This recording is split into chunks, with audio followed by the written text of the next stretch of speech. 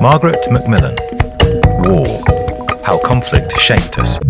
Narrated by Karen Cass and Marston York. What emotions do you feel when you hear the word war? Is it a sense of horror and dread? Or perhaps admiration? A feeling that war can be exciting or even glamorous? War is obviously a complex subject, both emotionally and intellectually. Throughout the course of history, humans have been both making war and theorizing about it.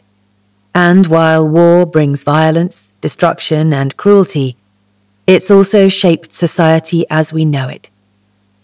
We shouldn't view peace as the norm and war as an aberration. Rather, we should explore how war and human society have evolved together, as we'll do in these blinks. If we learn to understand war, we can also learn to avoid it.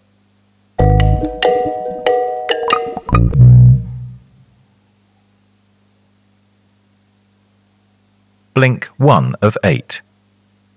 Nestled in the Swiss Alps is the quaint town of Bolzano. One of its major attractions is Ötzi, otherwise known as the Iceman.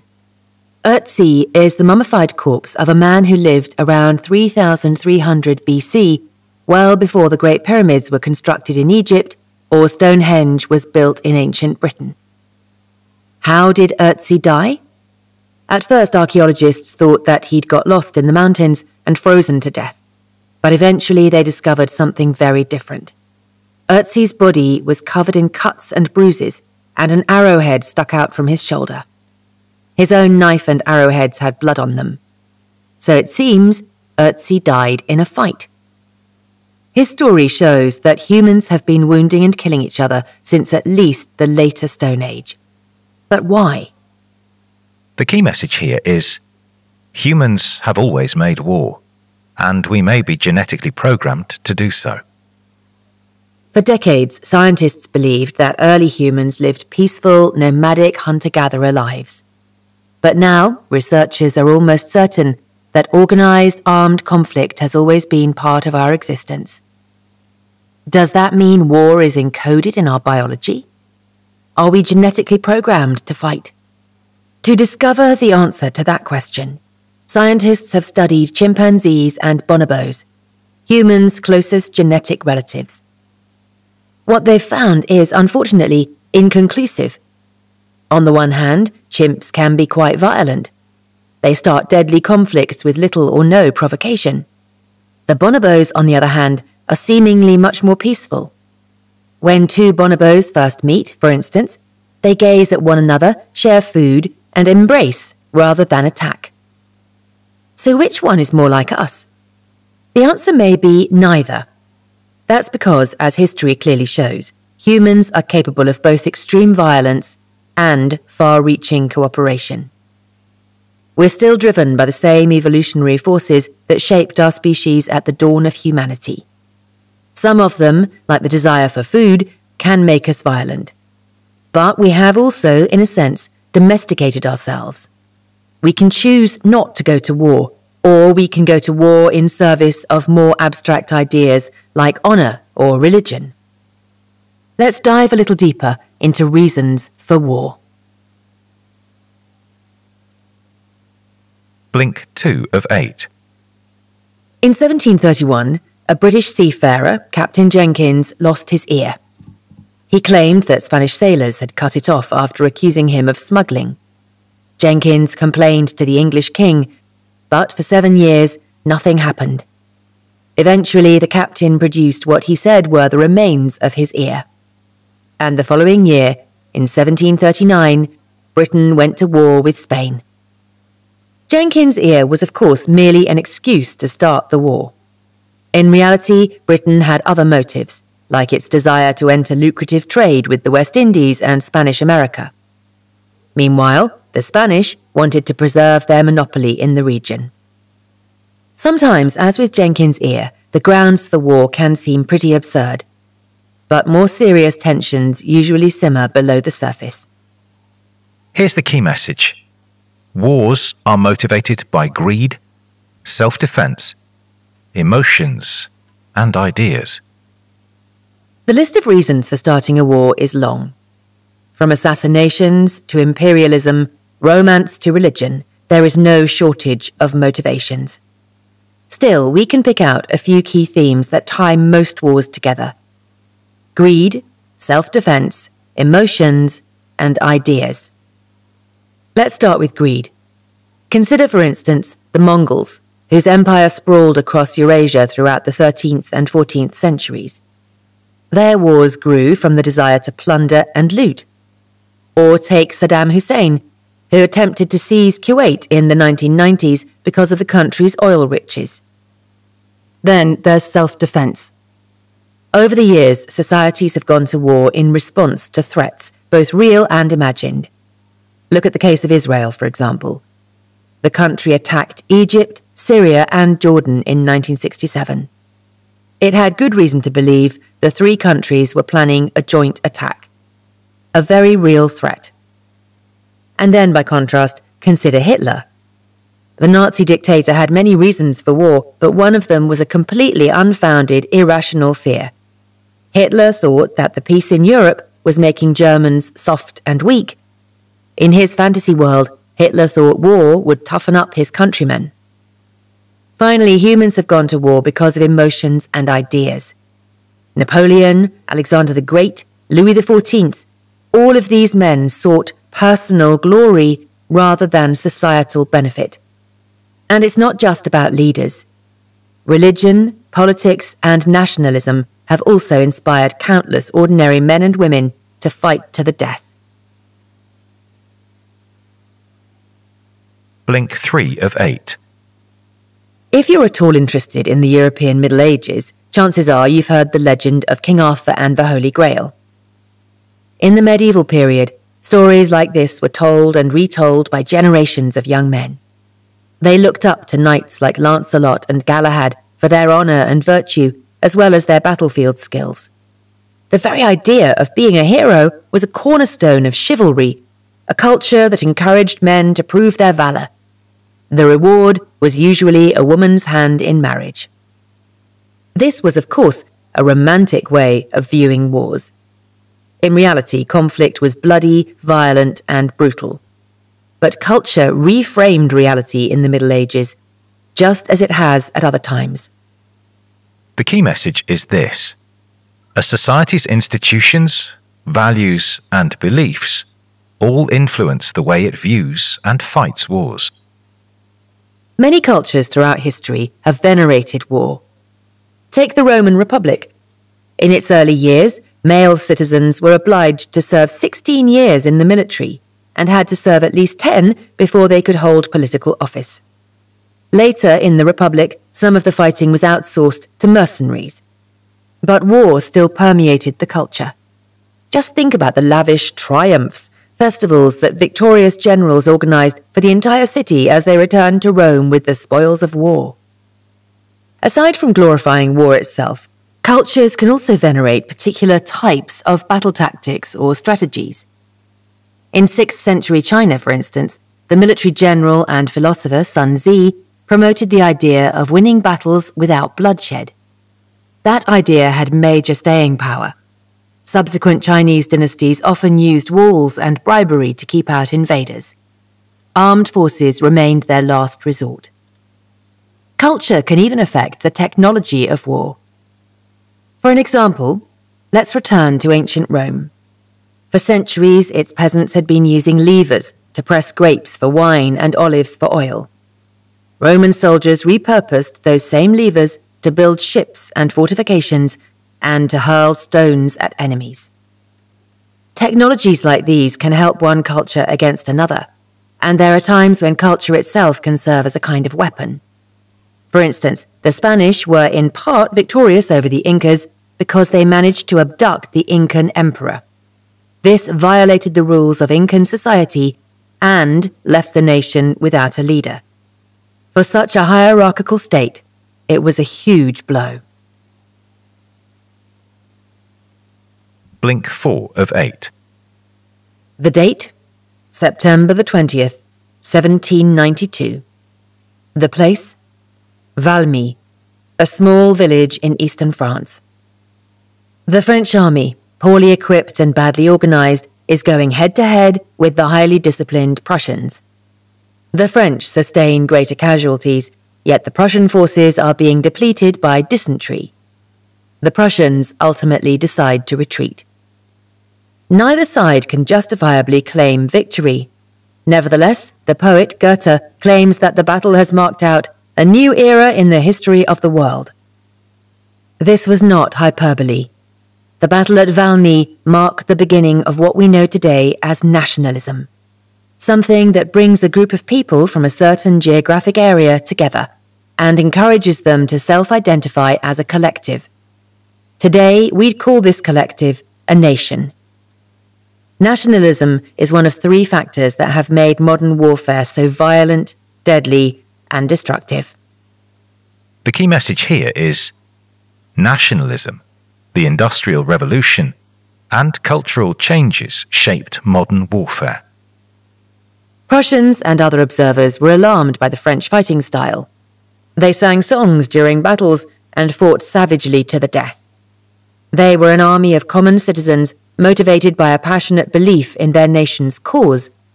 Unlike the Prussians, an army of professional soldiers motivated by fear of their own officers. Nationalism brought citizens together to fight for a common goal. It also promoted the idea that it was a person's duty to come to the defense of his nation. As a result, it inspired people to join wars that otherwise would have remained irrelevant to them. In the early 19th century, there was also another force shaping the face of war: the Industrial Revolution. It brought about a surge of innovation and a major increase in production capacity. These effects naturally spread to the military. The Industrial Revolution didn't just mean better guns. It also increased the size and spending power of the middle and working classes. As a result, the masses felt that now they too had the right to voice their views about war. Discussing conflict was no longer just for the elites. With these factors combined, modern war transformed into something all-consuming, what we now call total war. It exists on a scale previously unimaginable. Armies now consist of millions of soldiers, an order of magnitude more than before. Countries must harness their entire economic might to serve war efforts. And as the resources of the military have grown, so have the army's capacity for death and destruction. In modern times, war brings about more suffering than people ever thought possible. Blink 5 of 8. On March the 29th, 1461, two English royal houses, the Yorks and the Lancasters, fought the Battle of Towton. It was, and remains, the bloodiest battle ever fought on English soil. 50,000 soldiers participated, and as many as 28,000 of them died. The violence was so astonishing that the field on which that battle occurred came to be known as the Bloody Meadow. Wars are undeniably bloody, and yet men, and sometimes women, have consistently been drawn to fight in them. Why? Here's the key message. People can be persuaded or forced to fight in wars for a variety of reasons. People haven't always voluntarily gone to war.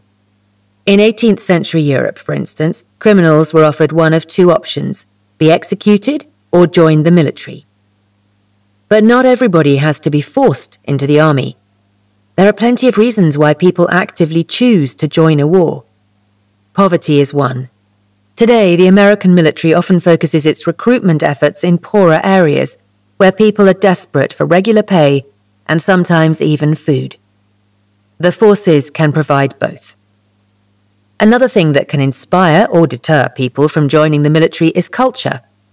In many societies, young boys are expected to display warrior-like qualities before they can be considered men. Naturally, this encourages many to join the military. Culture, however, doesn't always fully prepare young people to become soldiers. Other traditions help draw a clear distinction between civilian and military life. This is the origin of uniforms and mandatory crew cuts. In Roman legions, standards, bronze or silver eagles, were used to forge a shared identity among the soldiers. Once a person has joined the military, of course, that's far from the end of the story. The new soldier must then also be trained to keep fighting, even when the instinct might be to flee. Often, discipline is enforced by threats. In Trotsky's Red Army, for instance, the Soviet army of the early 20th century, commissars used battlefield executions to discourage soldiers from retreating. Clearly, bravery and courage aren't the only things that keep a soldier fighting. When we think about war, we often focus on soldiers, people on the front lines. But we sometimes forget another group which plays a different yet equally significant role: civilians. We'll explore what war means for them in the next blink. Blink 6 of 8. Civilians are a special category of people during times of war, and various sets of rules have attempted to define how they should be treated. Usually these rules declare that civilians and their property should not be harmed. But of course, regulations tend to go out the window in the heat of battle. In the age of modern warfare, military strategists sometimes coldly refer to civilians as the collateral damage that results from war. When their side is defeated, civilians may be killed, enslaved, or deported. But war isn't always bad for them. In fact, it can sometimes provide benefits, like opportunities to make money. And civilians aren't always passive bystanders. Often they have great passion for war, just like the soldiers themselves. The key message is this: civilians can benefit from war, but they're also subject to some of its greatest horrors. Female civilians have often been subjected to a particular torment: rape. In World War II, for instance, Stalin defended Soviet soldiers who'd raped civilians in cities they liberated from the Nazis. In fact, it's estimated that the Soviets raped as many as 2 million women in a single year in Germany alone.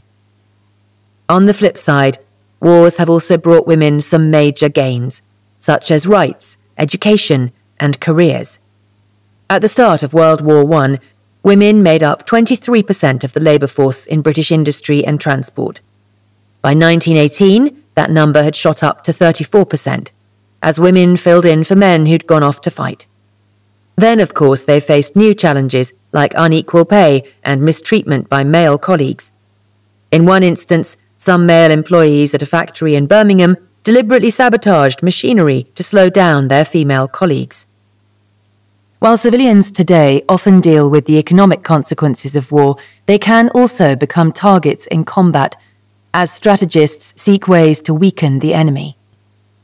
In the American Civil War, for example, General Sherman targeted civilians by burning buildings, stealing their farm animals, and destroying their crops. He was convinced that this would cut off a major line of support to the opposing Confederate side. War does not allow civilians to decide whether or not they want to participate. And as modern war has expanded, their roles have only increased. After all, war requires people who can make bullets just as much as it needs soldiers who can fire them. Blink 7 of 8. A young Harvard graduate named John Reed travelled to Mexico in 1913.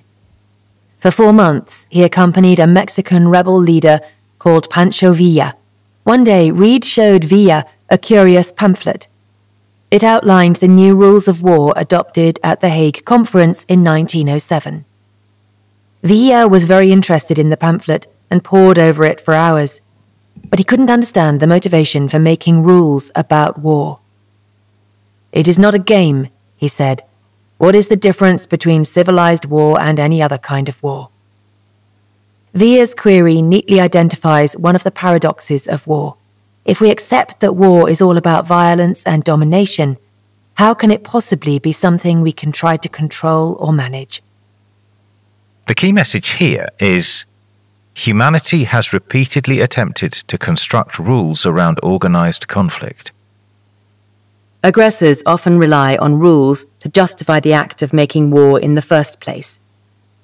For just one example, take the invasion of the Chinese state of Shang by the Duke of Zhou in 1122 BC. The Duke argued that heaven had revoked the Shang ruler's mandate because he was a drunkard and a tyrant. Conveniently, heaven had supposedly given that mandate to the Duke of Zhou instead. These days, in place of religion, we use a system of laws, ethics, and morality to make rules around war. Among the less controversial of these is the idea that self-defense is a legitimate reason for war. But even this rule raises the question of whether societies are justified in starting preventative wars. What if you merely think that you're about to be attacked? Should you strike first? And it's not only wars themselves that we're trying to regulate. The world has also debated the use of particular types of weaponry. In the 21st century, we consider chemical poisons or biological agents beyond the pale. And yet firebombs and flamethrowers are considered acceptable, even though they too are designed to kill or injure. There have also been attempts to bring in rules about the tactics of war. In 1856, for instance, the Declaration of Paris outlined rules for naval blockades. These limited their use as a tool for seizing goods from enemy or neutral ships. So laws regulate the conduct of modern war. There is now a whole web of norms, from written international agreements to unspoken customs. But these rules only last until war actually comes, and then it's utter chaos.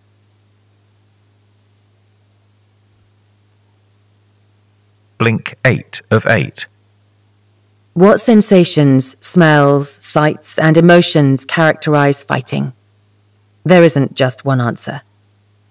The ancient Greeks, for instance, had a rather dispassionate way of describing battle. Wounds were merely catalogued. A spear piercing a groin here, an arrow sticking someone in the eye there. Death was ordinary, a natural and normal fate for a warrior. But now there's a lot of disagreement about how to portray war. Painters, writers, and filmmakers have their own artistic priorities. But soldiers, people on the front lines, can describe conflict entirely differently. Here's the key message. The experience of war and the ways it is depicted in art are deeply varied. Across history and geography, soldiers have reported a vast variety of battlefield experiences. One Soviet woman fighter, for instance, mostly remembers fear. In her very first battle, she says, her heart felt as if it were about to burst, and her skin ready to split. By contrast, a Canadian general describes the terrible thrill of battle. To him, this adrenaline rush was only made stronger by the knowledge that he could die at any moment. In art, too, depictions of battle are rich and varied. Some, like the opening scene of Apocalypse Now, a film about the Vietnam War, show the terrible beauty of warfare. Other art, like Francisco Goya's The Disasters of War, depicts a colourless scene, emphasizing the devastation and destruction of conflict. When it comes to war, our memories are often selective. The way we think about conflicts is deeply shaped by events that happen after them. Look at how differently we perceive the two world wars of the 20th century, for example. World War II is seen as a straightforward battle of good versus evil. And that view casts a shadow on our thoughts about World War I, a conflict that seems foolish and immoral in comparison. What we forget is that many of the soldiers who fought in World War I did believe they'd gone to war for something worthwhile. If nothing else, they were fighting for the safety of their loved ones. All these differences teach us a valuable lesson. We should be careful about how we represent war and how we think about it. If we paint conflicts with a broad brush, we ignore their complexity. But we mustn't forget that war can encompass extremes: beauty and horror, wickedness and nobility, destruction and creativity.